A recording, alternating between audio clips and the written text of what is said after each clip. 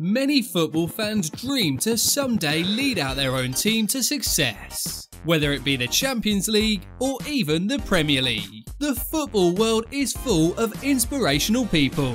Pep Guardiola, Jose Mourinho or even Diego Simeone, all of which are successful managers that fans and managers alike would dream of following in their footsteps. Unfortunately, being a football manager isn't for everybody.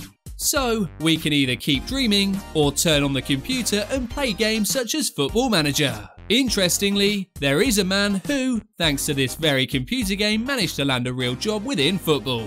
So, let's get into details of his story, as we try to answer the question, how did a Football Manager player receive a job offer from a real club?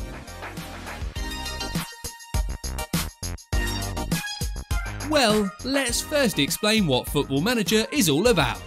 Basically, the game allows the user to play the role of a manager at the club of their choice, making them in charge of planning training, tactics, transfers, match preparation or team management before, during and after the game. Currently, it's considered to be the most realistic and advanced football game in the world. In 2019, there was an interesting news story that circulated regarding a second-tier side from Serbia. The team in question hired a 22-year-old by the name of Pavlovic, hiring him as the club's official data analyst. Now, what makes this so unique is the fact that he was recruited solely based on his experience within the video game Football Manager. On his CV, the Serb boasted about reaching the Champions League semi-final with victories over Manchester City, Tottenham Hotspur and Bayern Munich. Additionally, he secured 10 league championships and 6 Serbian Cups. The player in question, Pavlovic, revealed all during an interview, as he said this: "I reached out to them with my achievements on Football Manager and suggested that I could help them out. However, I didn't expect that they would actually call me. We just had a friendly chat and the club director asked me if I could come on Saturday for the first game and see how things went. I couldn't believe it. I was shocked. However, I was asked if I could do the work for free due to the difficult financial situation of the club.